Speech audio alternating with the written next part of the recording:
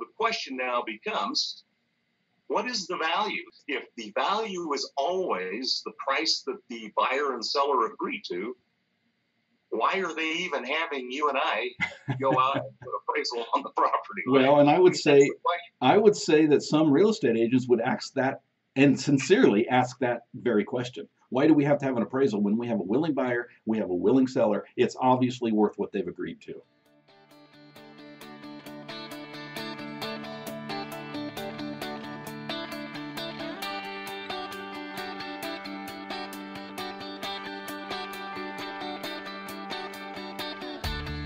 Originating from deep inside the Rocky Mountains, transported through the power of the internet, and arriving inside your tiny earbuds. It's the Appraiser Coach Podcast, helping appraisers increase their efficiency, quality, and make more money. Here's the guy who makes it his life's mission to create value for real estate appraisers nationwide. Your host and the Appraiser Coach, Dustin Harris. Welcome to the program, everybody. Dustin Harris hanging out once again with you in the podcast here. Got a great, exciting topic for you today and two really exciting guests on at the same time. I'm going to introduce you to them in just a minute. First of all, I want to remind you, of course, we are sponsored by Alamode. Alamode is the software that I have been using for years and years and years, and there's a reason. And every year, honestly, folks, I take a look at it, I evaluate it, I reevaluate it, and I keep sticking with Alamode. They keep serving me well. Check them out. Go to alamode.com for more information. You can pick up the phone and call them at 800-ALAMODE. Working RE, of course, is where I go to get a lot of the information about what's going on in the appraisal world. David and Isaac over there at Working RE very much care about this profession. If you care about this profession, check them out. Go to www.workingre.com and sign up for their free FREE newsletter. It's workingre.com. Finally, we are sponsored by DataMaster. DataMasterUSA.com is where you need to go to find out more about not just the first versions of DataMaster, but DataMaster 6, which is rolling out across the country right now. Check it out, DataMasterUSA.com. One more time, it's DataMasterUSA.com. I want to welcome to the back to the program, first of all, Mr. Tim Andersen. Mr. Tim Andersen is a USPAP instructor. He is an MAI. He is a consultant for appraisers. He does that for hire, helps them, of course, when they get in trouble with their state boards. And also, if you have USPAP questions, he can be reached at Tim at the uspapexpert.com. Welcome back to the program, Tim. Hi, Dustin. Thank you. It's great to be with you. I appreciate the invitation.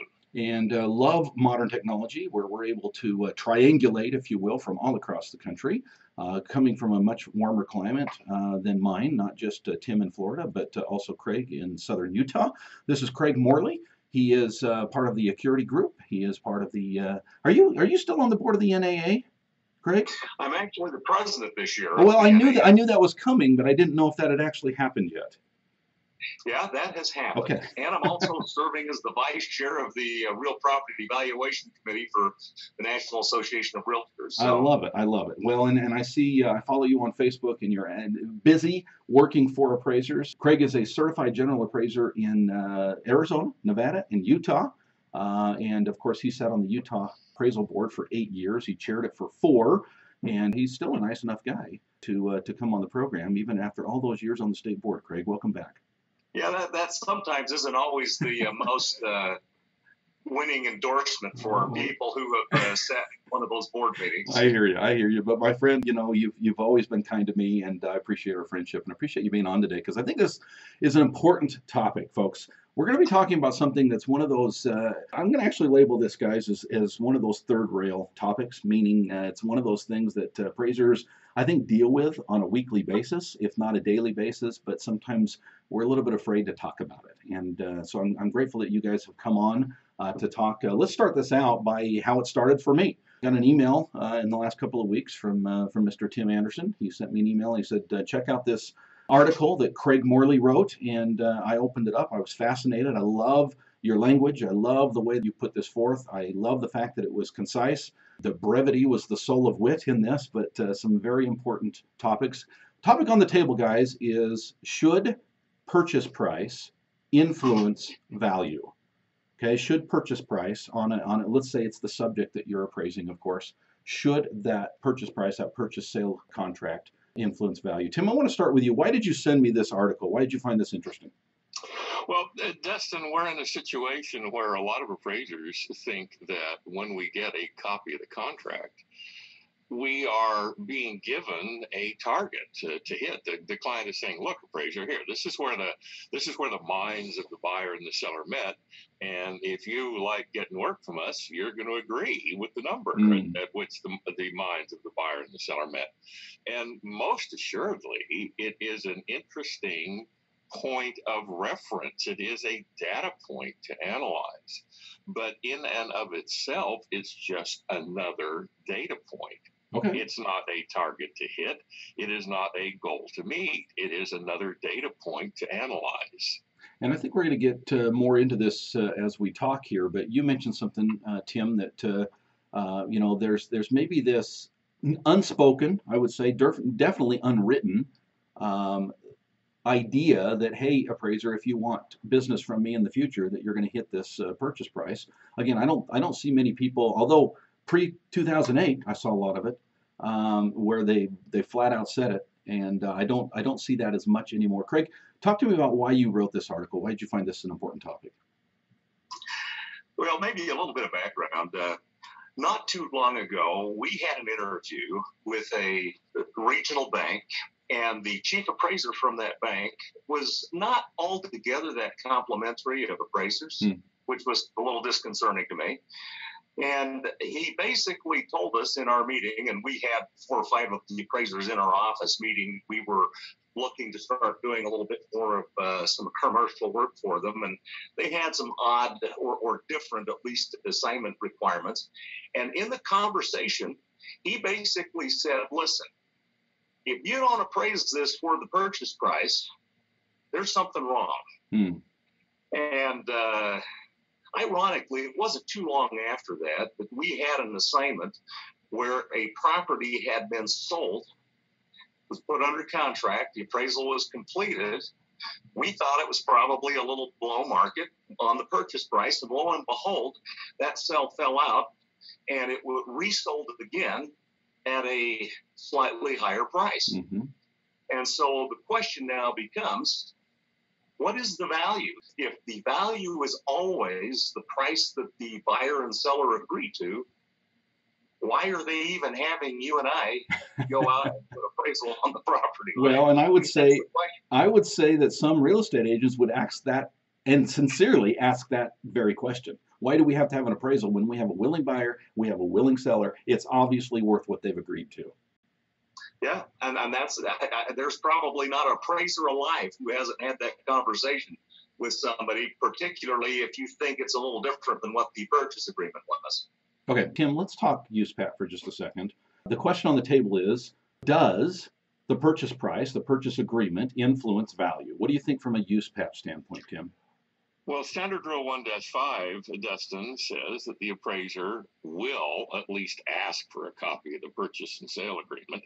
And then assuming the client is willing to give a copy, which the client doesn't have to do, then Standard Rule 1-5 expects the appraiser to analyze it. And of course, in this particular context, to analyze it means look at it as any other comparable sale, because let's face it, that's exactly what it is. It's a comparable sale. It's a comparable sale of the subject. Therefore, there really shouldn't have to be any adjustments to it. So it should give a good idea of what that property is worth, assuming that the transaction prior to signing the purchase and sale agreement meets the definition of market value, which is not a given. Right. Therefore, that's why the appraiser analyzes it to determine if it indeed meets the definition of market value. If it does, then it's a good comparable sale. If it doesn't, it's not a good comparable sale. Then the appraiser says, okay, I think it's an arm's length transaction, but let's see how it compares to the market. Let's face it, the party's going to agree to pay more than the property's worth out of nothing more simple ignorance. So it's the appraiser's job to say, okay, I've got the purchase and sale agreement, I've got the market data, Now, I'm going to analyze those, and then from those, I'm going to synthesize something that never existed before, my opinion of value. And your opinion of value can be lower than the purchase price, at the purchase price, or above the purchase price. All you have to do is justify it. Right, right. Justify it, meaning this is something you and I have talked about quite a bit in this word support, right? Right. So explain it, support it. Here's my opinion, and here's why I think that way. So, Craig, and I love Tim's answer because, yes, indeed, USPAP does not just ask, not just say pretty please, but require that an appraiser analyzes any current listing or any current contract on the particular property that we are appraising. But let's talk reality, Craig. You and I are active appraisers, and there is this, let's call it pressure, if you will. Maybe it's unseen, maybe it's unspoken, but there is this pressure when it comes to a purchase sale contract. I mean, let's face it, no appraiser wants to come in below the purchase price. We've all been through that. We've all had the phone calls from the realtors. We've all had the angry jingling on the phone.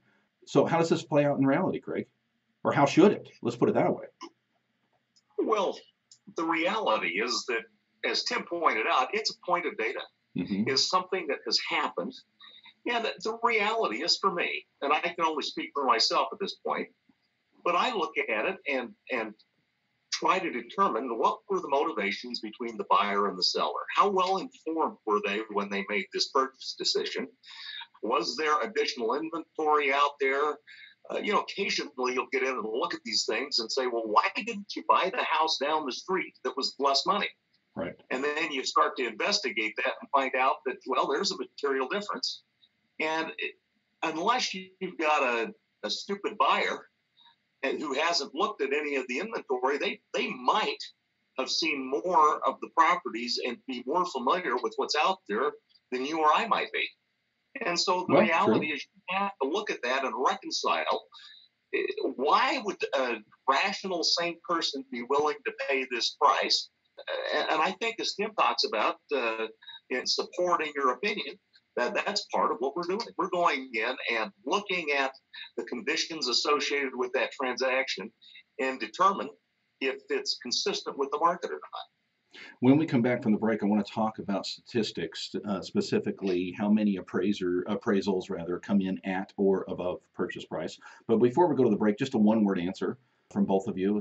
Tim, I'll start with you. Same question to both of you. The question is, should the purchase price, should the contract, the current contract, influence value? Yes or no? Yes. Okay, Craig? Yes, okay. I think it should. All right, cool. We're going to explore that a little bit when we come back from the break. I want to pause here, of course, to remind you that we are sponsored by three great companies. One of them, Craig, is located in Utah today, and he's on the southern end, but on the northern end, great little company called Data Master. Little meaning it's a family-based business. It's small as far as when you call there, you'll be able to talk to a person, but big as far as their footprint and influence across the nation. This is a company that will help save you 30 to 60 minutes per report, and that's what's before DataMaster 6. Folks, if you've not checked out their demo of DataMaster 6, go to datamasterusa.com. Find out what you are missing. Again, it's datamasterusa.com. We are sponsored by Alamode. Alamode is the company that I keep going to. Not only do I want Alamode on my pie, but I also want Alamode as my software for appraisal. It is an amazing software package. It allows me to be able to do more, and thus it is an investment in my business. I'm all about efficiencies. I'm all about technology. If you have not checked out Alamode recently and some of the changes that they have made, specifically to the mobile version, folks, if you want to save time and have higher quality reports, you need to check out Alamode. Call them at 800 Alamode, or you can pick up your laptop and type in www.alamode.com.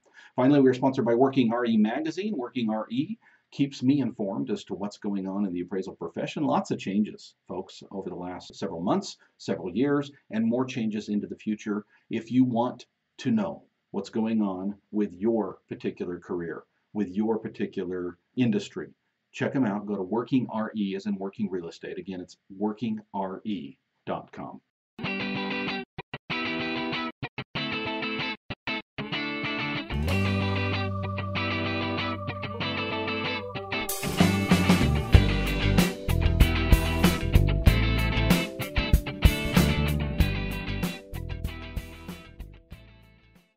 right, folks, welcome back. We are joined today by Craig Morely out of southern Utah.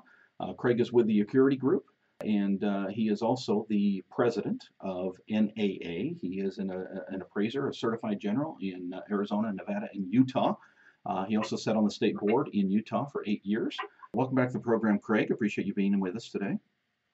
Always a pleasure, Dustin. Thank you. And of course, Tim Andersen, a frequent guest here on the program, a great guy, very smart, USPAP instructor, MAI, and consultant for appraisers. Welcome back to the program, Tim. Thank you, Dustin. I also do Windows. I'll have to call you. We're talking today about purchase price, and we're talking about this third rail, if you will, this unspoken idea that if I don't come in at purchase price, there's going to be a problem. Let's talk statistics. Tim, I know you and I have talked these before. Tell me what the stats show us regarding appraisals and purchase price. Well, data going back to the 80s, and the original study was done on the FHA properties, show that over 90% of appraisals would come in at or above the purchase and sale agreement price, and 95% of appraisals come in within 1% of it. So now, obviously, there are going to be some contracts where the appraiser analyzes it, says, "Oh, yeah, okay, Mr. and Mrs. Buyer and seller know what they're doing. Okay, yeah, this indeed, the contract purchase price is indeed the market value of the property." But it would be kind of silly as well as naive to assume that's true 100% of the time. Therefore, the question comes up, are appraisers using the purchase and sale agreement as a goal, as a target? And it appears that, yes, some of them are. Let me play devil's advocate a little bit with you, Craig. I've heard that stat before. 90% of appraisals come in at or above purchase price, and some people might slap their cheeks and their mouth might go real big and they think, oh my gosh, I can't believe it. Of course, there's something fishy going on here. Of course, there's other things that play into this. Tim pointed out one of them. If you've read Wealth of Nations and you understand the invisible hand that Adam Smith talked about years ago, that if the forces are working, supply and demand in a typical marketplace, you would expect that most purchase contracts would be at or similar to, of course, the value, if you will, or what the market could support. There's also the argument, I've heard Ernie Durbin make this argument that, if you look at the stats, remember, we're getting those past what actually happened, the action, if you will. In other words, how often do we come in at, quote unquote, below contract, and all of a sudden that contract drops? So, yeah, if I came in at $195,000 and the purchase price was $200,000, is it possible that they will now lower that and it will sell for $195,000, and thus magically my appraisal comes in at or above purchase price where it didn't a couple of days earlier, right? So there's that influence as well. But let's face it, there is pressure on appraisers, of course, to quote unquote make contract price. There's a lot of kickback that we don't have. So let's talk about this difference, Craig, between analysis, okay, that's what we're required to do on USPAP, versus influence. So I think the reality is that the question I guess you could ask yourself is, do comparable sales influence you on developing the opinion of value? And I hope it does, because that is the principle of substitution, is the foundation upon which the sales comparison approach is built. Mm-hmm. And so one single sale for most appraisers isn't going to set the target for what the property's worth, but it's certainly going to influence your thinking. And likewise, I think with the subject, it's certainly not going to set the target or the price for the property, but it certainly ought to influence your thinking to the extent that you sit down and have a good analysis that says, was it exposed to the market for an adequate period of time? Mm-hmm. Were the buyer and the seller typically motivated, and did they have adequate information to make a rational purchase decision? And do the terms of this agreement represent a cash equivalent transaction? When we don't have those circumstances occur, then it's likely that the contract price might be inconsistent with the market value based on other transactions in the area. But it's certainly, I really kind of see us as the appraiser as being the gatekeeper that kind of helps make sure that you don't get some of this fraudulent stuff taking place. I can recall, and I know Dustin, you had seen this as well, but I recall when we were in the bad old days in 2005 and 6 and 7, where we were getting a lot of this.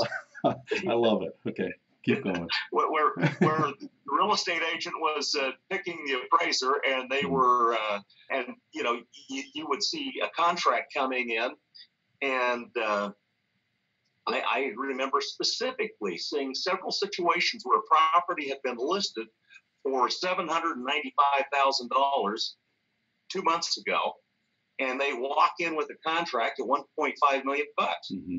And I'm doing my due diligence. I'm looking at this and say, wow, this seems kind of high. And so I start doing a little research and find out, well, gee, it was listed 2 months ago for $795,000. I think there's a problem. Mm-hmm. And in that particular case, I was on the board at the time, and I think we avoided a little bit of the pressure that some of the lenders were exerting, because they were afraid to do that to someone who was in a position of influence. And so I contact the lender and say, hey, I think you've got a problem here. I explain the circumstances. They canceled the appraisal assignment. The thing I don't know is if they then contacted the next appraiser down the road to go do the deal and make it happen anyway, which they did. Happen. They did. Probably so. Yeah. So but the bottom line is we haven't seen a lot of that take place since the Home Valuation Code of Conduct and Dodd-Frank. And so I think in some sense, just the fact that they know that there's going to be an independent third party take a look at a transaction puts the fear in some of these folks to where it helps clean up the lending industry a little bit, maybe a lot, that protects the consumer and the public in ways that we don't often see, simply because it's a preventative measure. Well, inadvertently, you pointed out that the appraiser, of course, is the only third party, the unbiased party in this whole transaction. And that's, I guess, why we feel pressure on both sides, because everybody else has skin in the game, right? I think it's interesting. You point out, Craig, in your article that when you look at USPAP, that SR1-5 is the fifth step in the overall process. In other words, we've gone through a whole lot more till we get to that. Tim, how important is that we really should be looking at the purchase price? And I'll just be honest with you, I play this little game sometimes, in fact, quite often when it comes to purchase. I don't like to look at the contract, even though I may have it. It may be in my work file. I didn't see it because I've got great assistants at the office that accept that and put it in the work file. But a lot of times I won't even double click on that till I actually have at least a window of value. And I want to talk about this window of value. But Tim, how important is it that we let this process roll out, and maybe it's not the first thing we see, but maybe the last thing that we see in this appraisal process? Dustin, because the SR1-5 is the fifth step in the appraisal process, that means that the purchase and sale agreement, if indeed there be one, should come late in the analytical process. Unfortunately, as you indicated, the lender tends to send that over with the package of material. Sure. And then, of course, the broker calls them and says, oh, hi, Dustin, did you get the contract at $1.6 million? So you really... And here's the comps that I want you to use. Yeah, here's the comps I want you to use, and I'll even fill out the form for you if you'll just sign it. So we've got a situation where instead of not getting that information until the end of the analytical process, we get it at the beginning of the analytical process. However, if the appraiser is true to the definition of USPAP's definition of an appraiser, in other words, one who is expected to provide valuation services independently, impartially, and I forget the other one, objectively, then the purchase and sale agreement should influence the purchase price, but then no more than any other comparable influences the purchase price. And if that's the way the appraiser is handling that situation, then fine. Otherwise, then there may be an ethical problem. Yeah, I would say if I asked this question to any appraiser, would you use one comparable sale? Even if it wasn't a requirement from Fannie Mae to have at least three, right? Would you ever use just one comparable sale? I think most of my peers would say no, that would be foolish, because who knows, that data may be misplaced. That data may be inaccurate. That may be an outlier. And to base a value on one point, well, it'd be stupid. Craig, one of the comments you made as you closed up your article was, and I'll just read from the article. It says, "Listen to the entire market, not merely one of its participants." What do you mean by that? Well, I think that we sometimes spend too much time focusing on the purchase transaction associated with the subject and start trying to drive everything to that point rather than to step back and look at the data in its entirety. And is the market going up or down? How good is my data set, and how recent are the sales, and what direction is it going? And let's look at the market as a whole. I think it's even a mistake sometimes to just look at the 3 or 4 sales that you might put in your appraisal. Hopefully, we're filtering through a vast assortment of data to select those that we think are most representative. But we can get a lot of really good data that helps us to determine where the market is and should shape our opinion in such a way that we can determine that this particular transaction is within the context of the market or it's not. Yeah. And this is why I think that. Yeah, exactly. I love it. Great sum up there. It either is or it isn't. And it's our responsibility to point to the market and not necessarily the purchase sale agreement, which may, I think a lot of times probably is due to the influences of how capitalism works and how the law of substitution works, probably is in that realm, but it may not be. And it needs to be up to the appraiser, again, the unbiased third party, to be able to stick his neck out a little bit, or her neck out a little bit, and make that statement. I'm going to lay myself out on the altar a little bit, and I'm going to ask for both of your opinions on this. And you don't need to agree with me just because I'm the host of the show here. One of the things that I've gotten a habit of doing over the years is I've noticed, and Tim, you and I have talked about this, that honestly, the single data point, the single value point that we really come down to the nearest dollar, and really let's face it. I mean, we don't put the pennies on there, but we're pinpointing these appraisal values to the nearest penny. We're saying this is the value. It's no more, it's no less, because that's the way that the form reads. Now, when I do a private deal, I love to do a range of value because I think that's a lot more fair. The way that I look at this is I typically come up with a range of value in my work file before, obviously that may or may not go on the report itself, depending on what the client wants. But the way this plays in for me is if I've got this range of value and then I look at that other data point, which may be the purchase sale agreement, and it fits within that range of value, I may lean toward that purchase price if it's within the range of value. If it's not, I think that we have a duty and obligation to make that statement as well. Thoughts? Tim first and then Craig. Okay, my thoughts is stupid. Okay. All right. That we are required to come up with a single point is just dumb. In fact, it would have to get better to ascend to stupid. And Dustin, that I tend to speak in circles, and I never say how I feel. It's stupid. Yeah. And but yet that is something that appraisers have never pushed back on. So as a result, because appraisers have never pushed back on it, I believe we've lost the ability to push back on it. So as a result, the GSEs are going to expect a number, even though technically that is as misleading as hell. But yet that's what we do. Yeah. Thank you. Craig, thoughts on the process that we do here in my appraisal office?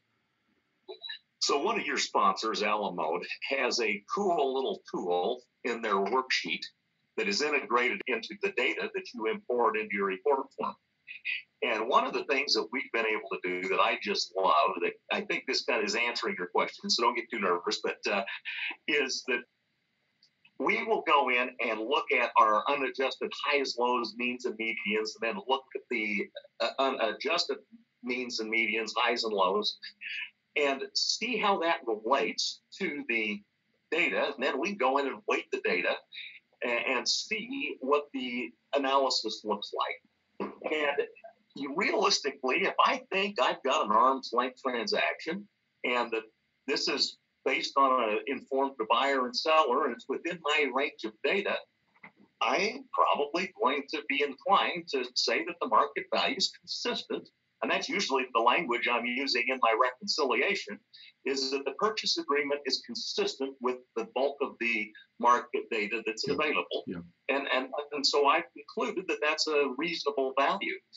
I think the range is clearly, as Tim has pointed out, he doesn't, he's a little ambivalent whether you should have a point value or not, but I think the range probably makes more sense. But I think he used the word stupid, Craig. I don't think there's any ambivalent in there. So I think the range makes a lot more sense. But one of the things I like to look at is after I've adjusted my sales, did my range narrow down? Because what I'm looking to see, how tight is my range? How good is my data set? Yeah. If I've reviewed appraisals where the range of indicated values was higher than the appraised value. They appraised something for $1.2 million, and their range of adjusted sales was like 1.3. Yeah. And at that point, you start to think, well, either the sales aren't comparable or there's something wrong with the analysis.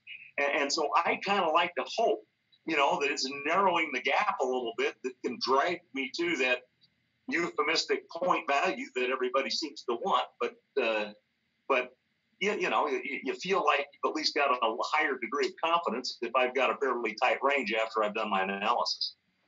Craig Morely, thank you for joining me today. NAA, tell us more. How do people? It's a great organization, by the way. Why should people be interested in NAA, and how can they find out more? Dustin, right now, we live in an appraisal environment that is just under attack from every side, it seems like. And we've got about 70% of the appraisers in the U.S. aren't affiliated with a professional appraisal organization.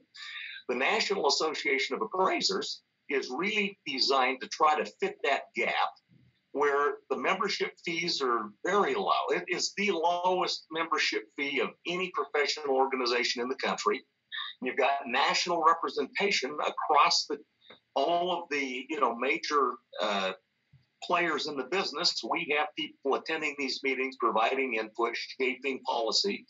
And then we work with our state organizations to help the individual states. And there's not a single organization out there that has a board of governors that works with state associations to try to help shape policy that affects the individual appraiser. And let's face it, and I probably told you this before, Dustin, is, USPAP is only what your state board thinks it is. And you can have Tim come in and say, this is the way it ought to be, but it is your appraiser board are the ones that to implement that. And if you don't have a good, reasonable set of appraisers on that board, you've got a problem. Yeah. And there's been a number of states that have had a problem. And so our focus is we want appraisers to be involved with the state association. We're prepared to help them if they'd like that. No. Speaking of help, Tim, if an appraiser finds themselves on the wrong side of the appraisal board, gets that letter, if you will, how can they reach you? Justin, they can get in touch with me at tim@theappraisersadvocate.com, or my phone number is area code 561-635-5265. And if all else fails, you can get in touch with me at tim@theuspapexpert.com. Thank you, my friend. I appreciate you being on once again. Craig, thank you for joining us today. Where do we find this article that we talked about today? The NAA has what we call a 411. It's a little information blurb that we send out frequently, and that's where that's at. We will have it. I will have that posted to you. It will be coming up in an upcoming version of the Appraisal Focus. And so we would invite, otherwise, if somebody would like a copy, reach out to me. I'll send them a copy and be happy to share with them our thoughts on that. Thank you, Craig. Tim and Craig, great men I look up to and admire, and it's been a great conversation. I think some real things were said today, and I think that's important. Thanks, gentlemen, for joining us, and thanks you, each of my listeners, for joining us as well, and we will catch you next time. You've been listening to the Appraiser Coach podcast with Dustin Harris. If you like what you hear, please give us a 5-star rating and post a short review on iTunes. For more in-depth insider information on how you can make more money as a real estate appraiser, visit theappraisercoach.com and sign up for the All-Star team today. Thanks for joining us. And now, get out there and create some value.